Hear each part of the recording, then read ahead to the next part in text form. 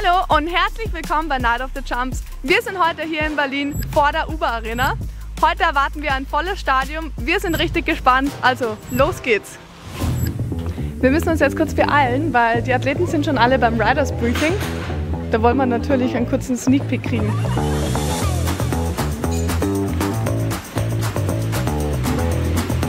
Oh, da stehen sie schon! Alle Rider sind hier versammelt und kriegen gerade die letzten wichtigen Informationen von Steve. Right, so for the ramps, all the 8-meter ramps, 1 8 there, 2 8s here, all of them are 21.5 meters. The next gen ramp is again at 22 meters, same as Zurich.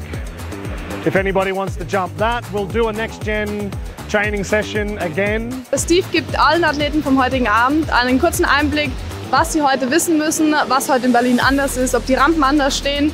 Wird spannend.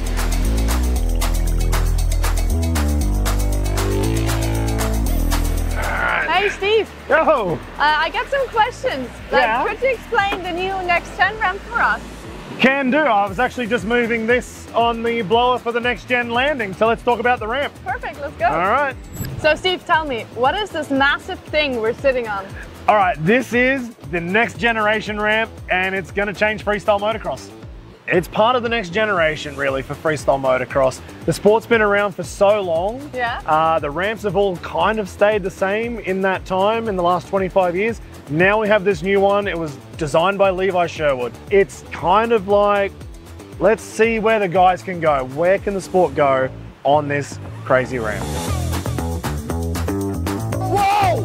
Next gen! That was a triple Indy backflip. That is how much time there is on that next gen ramp. That holy crap! He nearly just kept flying because there's so much time on the next gen. It gives them an extra second of time in the air. The ramp that's sitting here beside us, that's an 8-meter radius Euro ramp. The next gen, it's 8.5 meter radius. It's just taller and it just gives the guys that extra height out of the jump. 360 on the next gen and he landed it perfectly.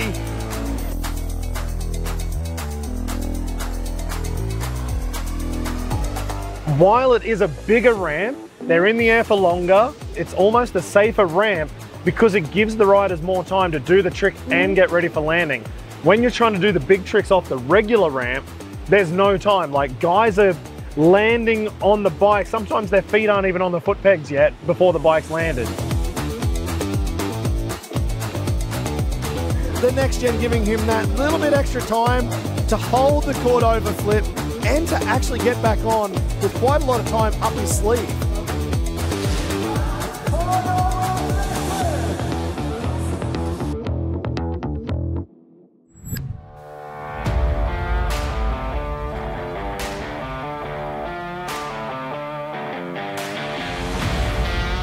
So, die Rider starten hier jetzt ihre Motocross und bringen sie auf die perfekte Temperatur.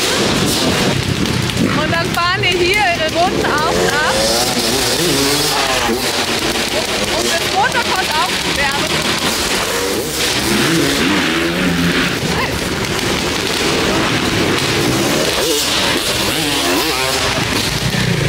Schauen wir mal rein in die Halle.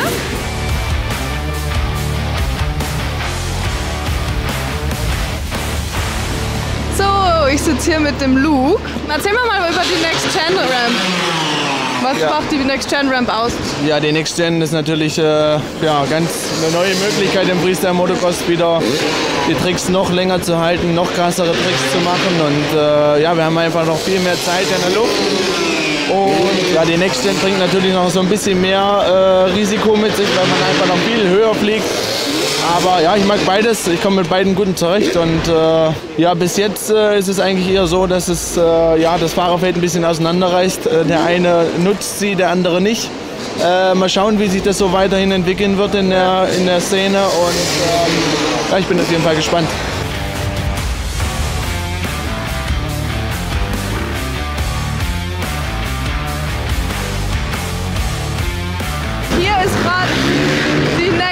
Session, also alle Rider springen nacheinander die Next Gen Ramp.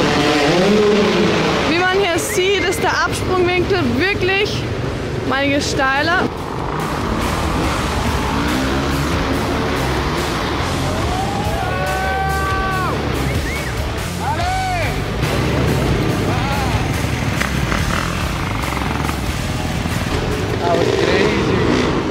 So, how was your training run? Yeah, it was good. Couple runs already. I think we gotta do another one.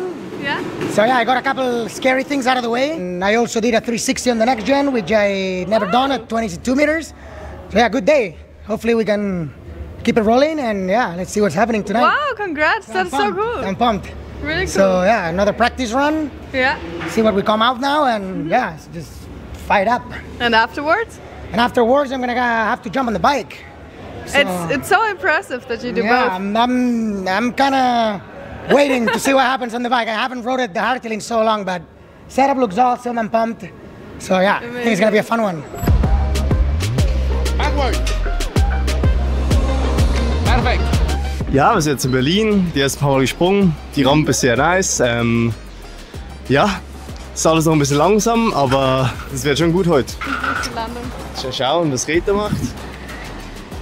360-Wandverkehr und X-Up, sehr schön. Die Landung ist super, die gleiche wie in Zürich und ja, das wird sicher wieder gut.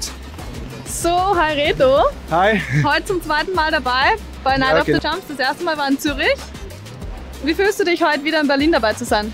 Ja, fühlt sich sehr nice an, dass ich es hier hingeschafft habe und ist unglaublich die Atmosphäre und ist Vor crazy. so vielen Leuten sind ja nochmal zwei bis dreimal mehr Leute wie in Zürich. Also es ist echt eine Riesenhalle hier in Berlin. Wird krass, ja. Wird auf jeden Fall krass. Bist du schon nervös? Ja, ein bisschen, aber jetzt gerade geht's noch. Aber positive Nervosität, oder? Ja, genau, auf jeden Fall.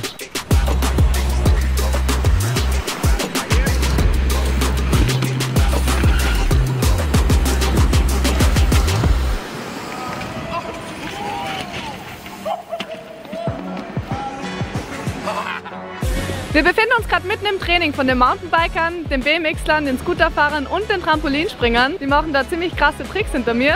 Gehen wir gleich und fragen sie nach dem Interview.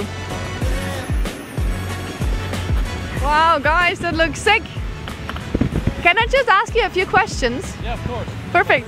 So we're both trampoline athletes, freestyle and traditional, and we do a lot of flips. I started first on the garden trampoline because I saw some guys and my brothers do some cool flips, and then just the adrenaline and the height and feeling like you're flying, that was just amazing, and I wanted to do it more and more. I think officially I started when I was 6, and then from there on competitions getting better and better, and now I'm at like the highest level in the Netherlands. We've done like European Championships, World Championships, and now we're here at Night of the Jumps to give a great competition and show for you guys. What is different today than it was the last time? The first 3 ones we kind of did like a show, and now for the first time here in Berlin we have like more of a competition vibe. The first round is partner tricks, where we are like both on the same trampoline. After that we have synchro tricks, which is like the same as the FMX guys, just doing the same things next to each other.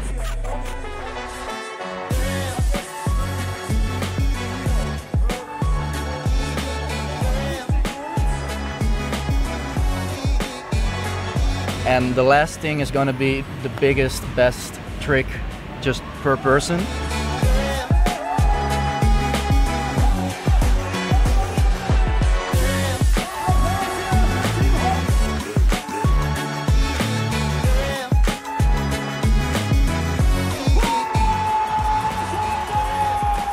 So in trampolining you have a special safety measure called spotting. What exactly is spotting? The spotter has a mat for his own, and he pushes the mat onto you where you're gonna land, so makes it a little bit safer, but still it's quite dangerous. So keep safe, but and have a spotter.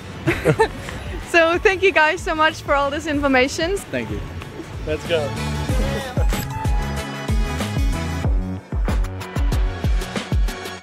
Oh je, Leon, was ist passiert? Ich habe meinen Double Backflip überdreht und hat mir ein paar Speichen rausgehauen. Der erste Sprung beim Backflip war super. Den habe ich fast unterdreht, aber super gelandet.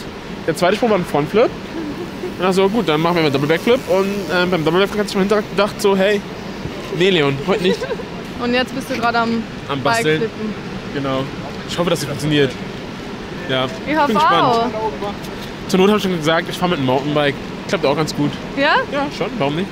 Hat Spaß. Hast du ein Mountainbike dabei? Nö, ich schnappe mir eins von den Jungs. Wird schon.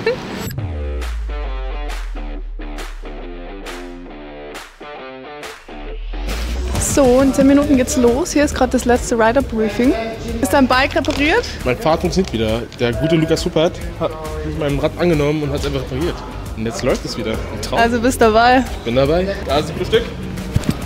Und heute wieder. Hier im Hintergrund läuft gerade die Pit-Party. Hier können Besucher ihre Lieblingsathleten treffen, Fotos machen und Autogramme sammeln.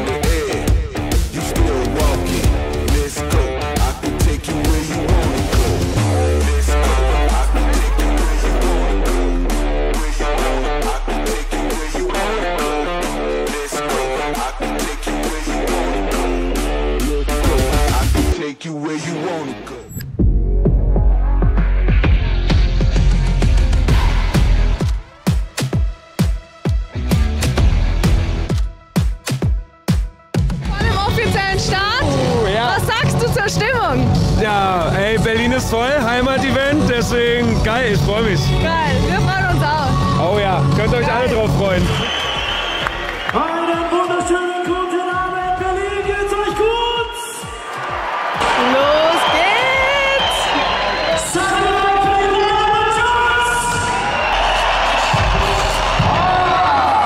cool! Jetzt geht's so gleich los, ein Fahrer nach dem anderen. Wird aus dem Fahrradtunnel schießen.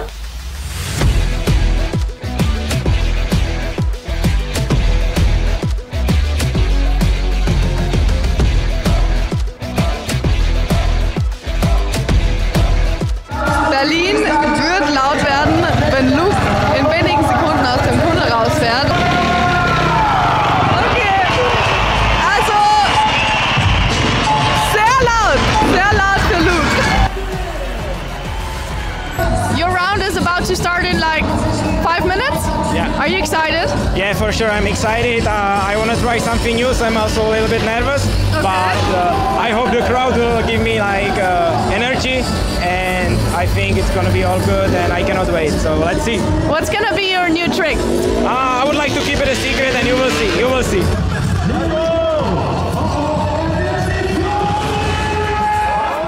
Oh, here we go. First time ever at Night of the Jumps. Matej Cezak with the front flip.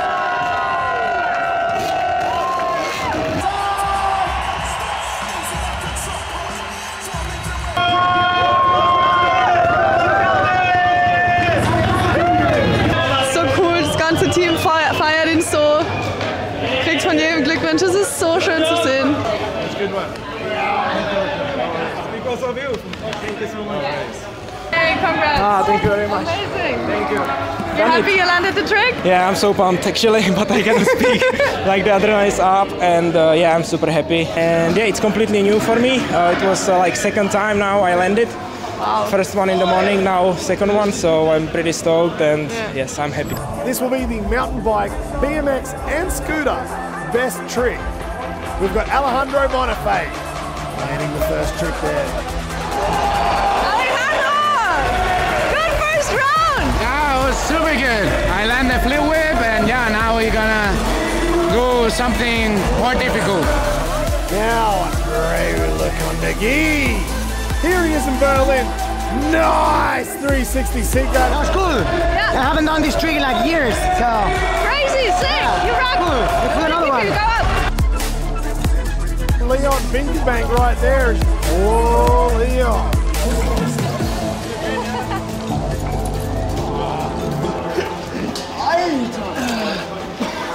Bro, das ist gar nichts mehr drin. Oh, hang on. Did Leon Binkerbank blow out another rear wheel on that BMX? He's now riding on the mountain bike perfectly with a cash roll.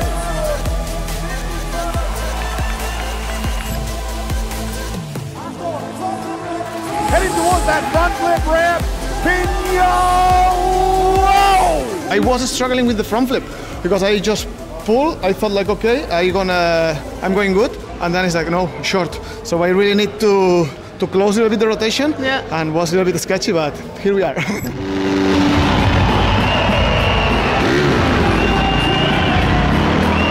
Jetzt geht's los, der finale Run von Luke Ackermann. Okay, alles gut jetzt. Die Zuschauer stehen alle auf, machen Stimmung.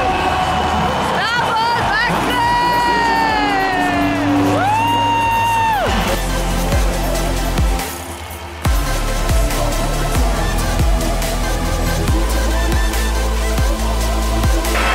Best Trick an Alejandro Bonafé. Alejandro, you just won again. Show us. Woo! Congrats again. Couldn't be more happy. Luke Ackermann gewinnt auch diesen Wettkampf hier in Berlin. Zweiter Platz, Marc Pignol, dritter Platz, David Rossi.